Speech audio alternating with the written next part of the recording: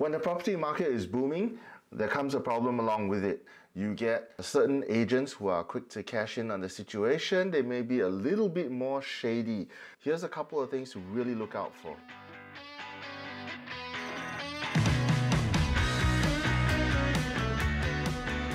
Hi, I'm Ryan Ong from Stacked Homes and thanks for joining me today. Today we're going to look at something that's quite important. Even though there is now much more regulation in the real estate industry in Singapore, you may find some property agents who may not exactly be doing the most ethical thing, and then of course there are some people who are just outright scammers. Because of the huge amounts of money involved in real estate, it's very important to look out for these things. Today we're going to look through a couple of typical or questionable practices that you really need to be aware of. For a more concise breakdown, by the way, you can visit the Stacked Homes editorial. On our blog, we have more details on how these practices take place and why they happen. Now, as a whole, Singapore's real estate scene is very much improved from decades ago. Some of our grandparents probably remember when rules were more like suggestions rather than laws. Today, the rise of CEA has weeded out most of the bad realtors, but even then, you do want to look out for some dodgy practices and some outright scams. Regulators can't be everywhere. Now, the first thing to look for, which we've sort of seen in the past few years, is not really bad agents, but just scammers who are outright pretending to be property agents.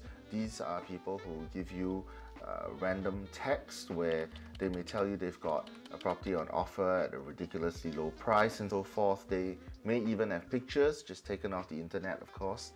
What these people like to do is they like to tell you to put down a deposit for something, such as a deposit to go and view a property. This is almost always a sign of a scam. There is no need to pay any kind of deposit to view a property, and if you do transfer the so-called deposit to them, they will ghost you after that. Just a quick warning, some of these people actually steal an existing agent's identity. Some of them even set up fake social media accounts using the agent's actual name and image. Of course, agents do try and cope with this as and when they see it happen, but in general, just refuse to put down any deposits just for viewings. You get a lot more scammers trying to take advantage of desperate tenants and buyers alike. Second thing to look for is rental deposits without any letter of intent or LOI. This is a potential rental scam here.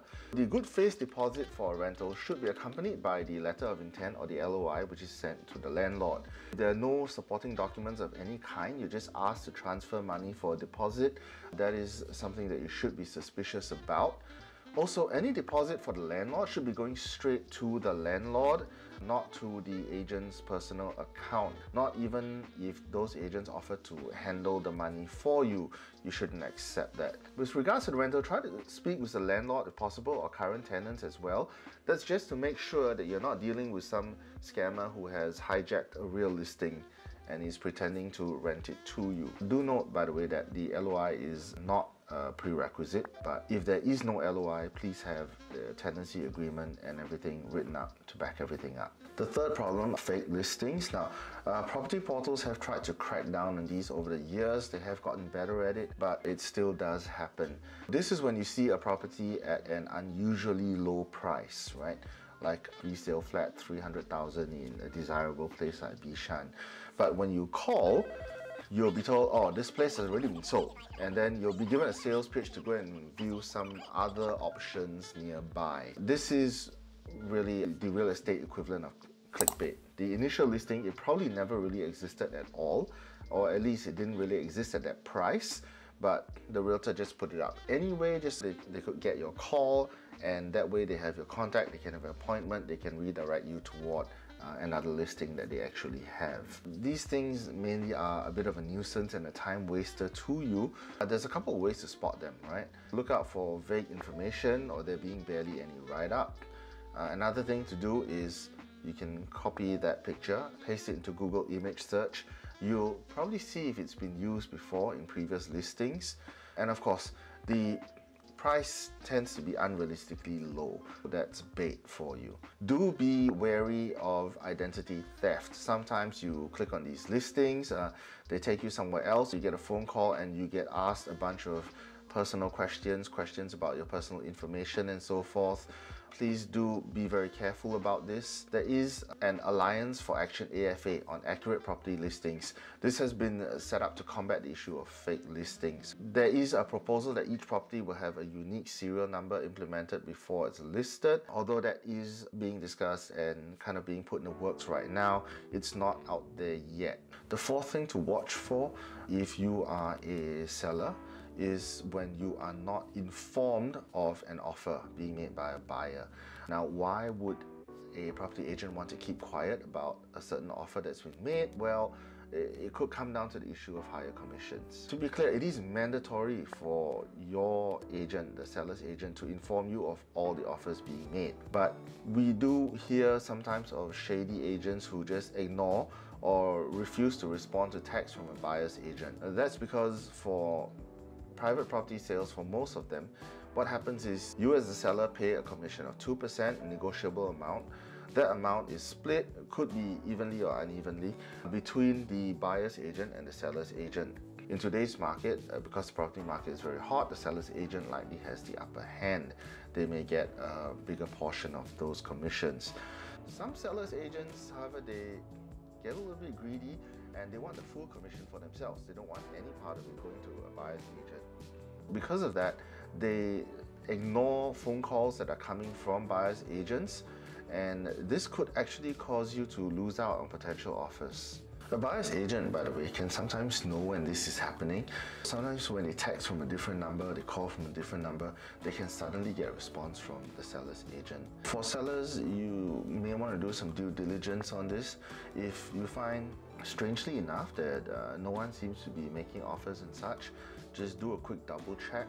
You could do some good old on-the-ground research, right? If your condo has a healthy volume of sale transactions, spot viewings that happen over the weekends, you might notice that the buyers that come in may only do with no accompanying buyer's agent, for example. And it's always the same seller agent every time if you're on the buyer's side.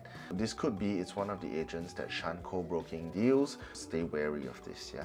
Now, the fifth issue, this is when a real estate agent gives the buyer a portion of their commissions to just kind of hurry up and close the sale or to sweeten the deal.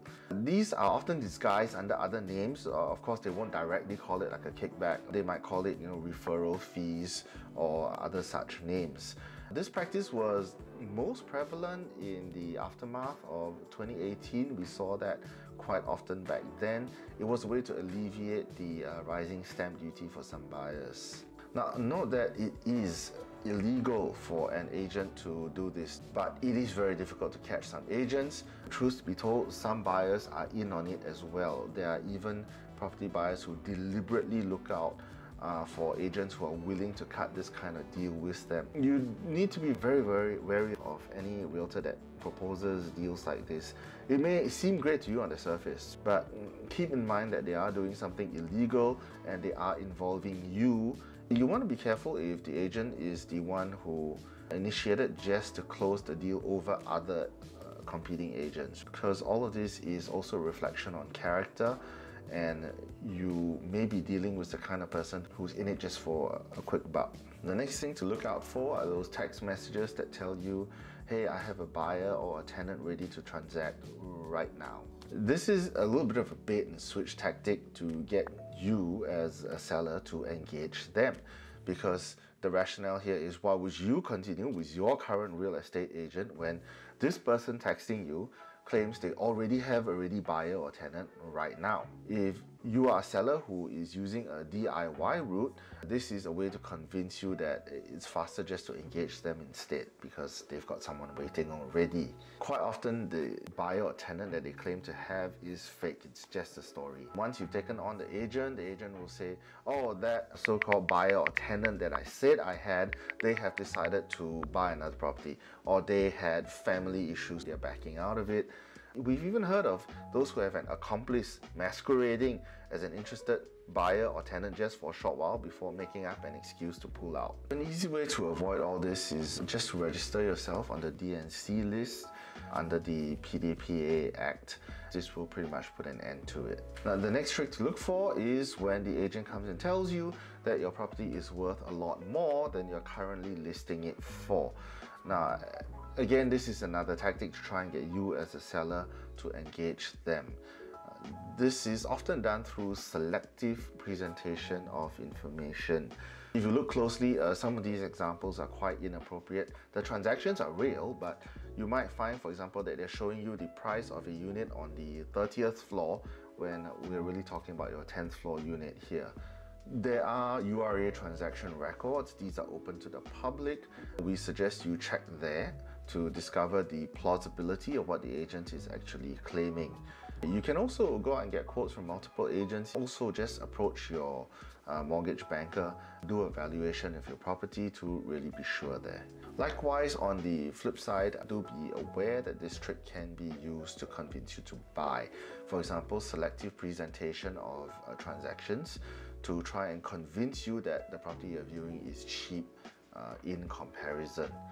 One trick is to tell you the average price when the average has already been rendered useless by an outlier. To explain how this works, say we have 10 units in the development, of which 9 units sold for 1 million, but 1 unit was an outlier, it's for 1.5 million. If you check the average price among the 10 units is now in fact 1.05 million. The answer to your question, what's the average price, can actually be $50,000 higher than what 9 out of the 10 buyers paid, and it wouldn't technically be a lie. In another example, let's say the last few units were sold at 1 million, but then the very last unit was sold at 900,000, and the seller's agent keeps fixating on that fact to get you to lower your price to sell it quicker. You may want to consider doing your own due diligence to find out why that specific unit was sold at 900,000. It might not be like yours, it might be facing the communal dump, it may have been an urgent sale because the seller had an ABSD deadline, for example. There are still some out there who do try these methods. Given the huge amounts involved in property transactions, really you should be extra careful about the realtor that you engage. If you're not certain about all these, do give us a shout out at Stacked Homes, we can help you out. If you have any questions about this, you have any suspicions about transaction that you're dealing with, do post it in the comments below, let us know about it. Also tell us more about what you'd like to hear about next. We would greatly appreciate if you would follow and subscribe. That also allows us to give you notifications when we put out new content for you. Once again, I'm Ryan Ong from Stacked Homes. Thanks for joining me here today.